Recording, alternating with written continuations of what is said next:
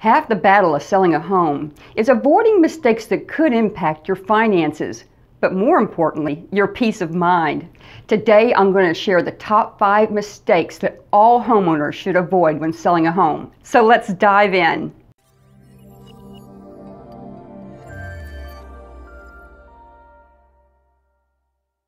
Number 1 is underestimating the cost of selling.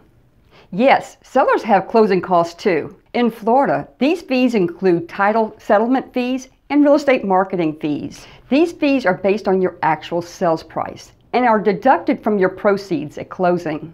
We call these your hard cost. I encourage you to watch this video where I talk in detail about sellers' closing cost. But let's talk about preparation for costs while selling. For example, if you move into the new house and the old one hasn't sold yet, you may have to pay rent on a temporary place or pay 2 mortgages, as well as carrying other costs like HOA fees, taxes, storage, utilities. If you find yourself in that situation, you're going to want to check out this video for some awesome solutions. Hopefully your realtor has done a good job at advising you how to prepare your home for sale. Even if your home seems perfect, a buyer's home inspector may find issues not readily seen that may affect your bottom line if they ask you to address them. To avoid these unseen issues, you may want to invest in a pre-listing home inspection by a licensed home inspector. And anything on that list, go ahead and take care of it now before you put the house on the market. And yep, I did a video on that too. Check it out. Number 2 on our list, setting an unrealistic list price. What you want for your home and what the market will pay can be 2 very different things.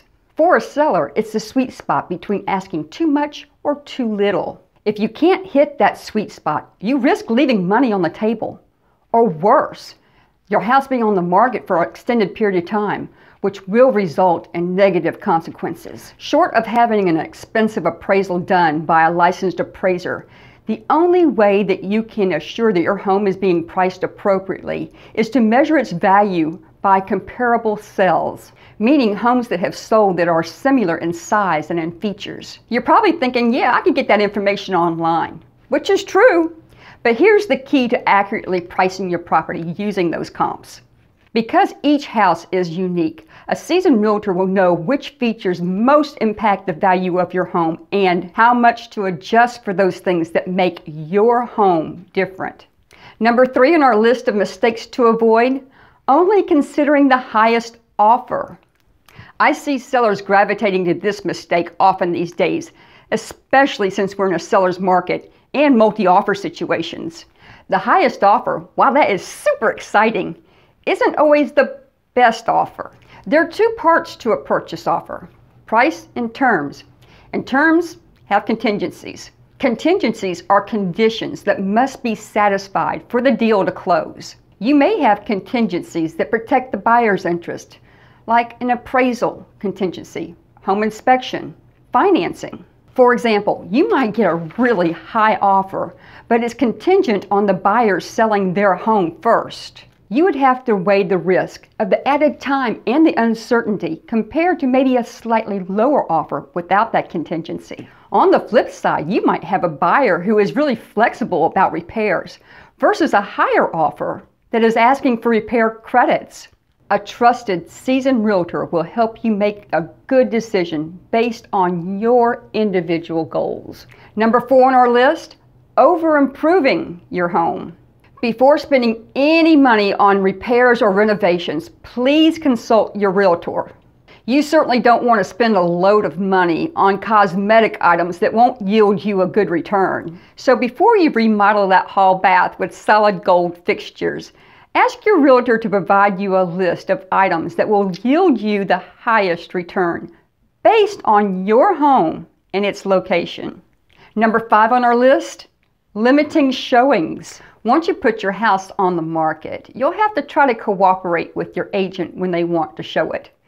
This could mean scampering out at dinner time on rare occasion. If your house isn't easy to show, it's not going to be easy to sell either.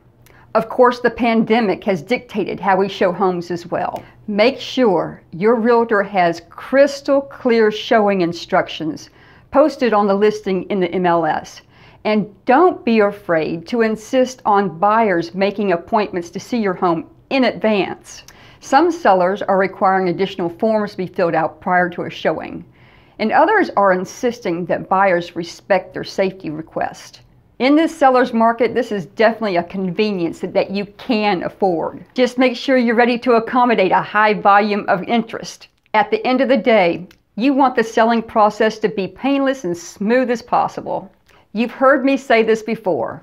Knowledge is power. Now that you're aware of some common mistakes to avoid when selling your home, please take the time to do a little bit of pre-planning with a seasoned professional. You'll be so glad you did. I'm Lisa Kelly, Lakeland Homes and Lifestyles with Premier Realty. And if you haven't already done so, please click the subscribe button and the little red bell too. I'm here every single Monday with a new video to help you make good decisions when buying and selling a house. And you won't want to miss my upcoming episode.